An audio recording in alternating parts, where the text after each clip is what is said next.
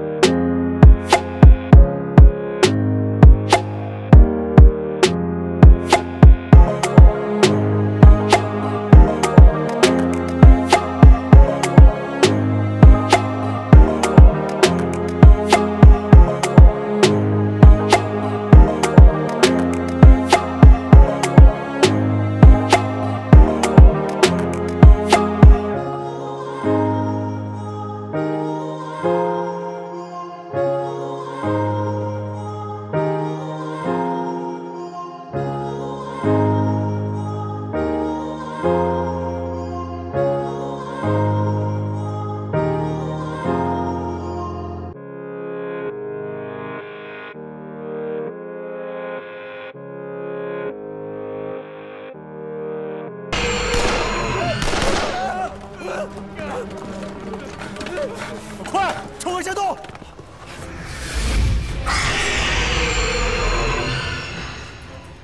快走！石娃哥，石娃哥，我父亲还在里面呢。出去再说。你放开我！我要回去找我父亲，石娃哥。哎，你们别在这儿！我要回去。哎，不能进去。可是我父亲还没出来呢。 你和大牛先走啊！我救教授。哎，苏娃，石娃哥，你们快走！哎呀，走，快走！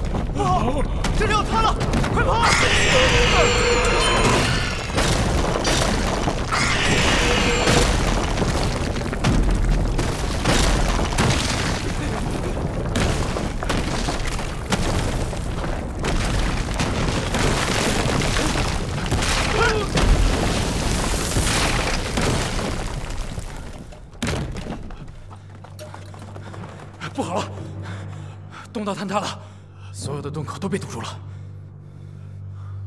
怎么可能？继续找，一定还有其他出口。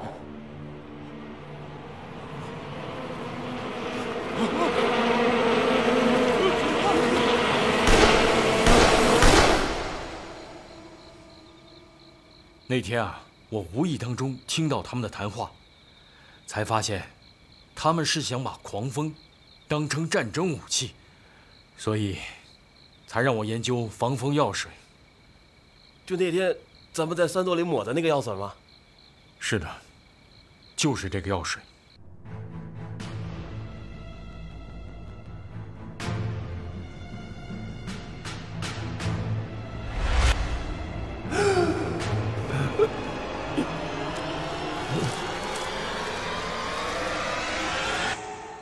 这段时间以来啊，我一直在树林里观察那些狂蜂的情况。我基本掌握解药的大致方法。解药？还有解药？还有解药？教授，还有解药？也可以算是解药吧，只不过没有经过实验。哎呀，教授呀，咱们还是先做防风药水吧。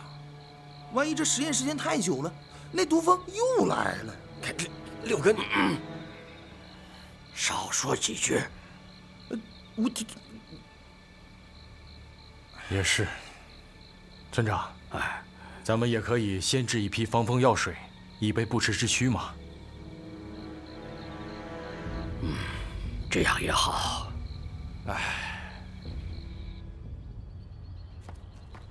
来追我呀！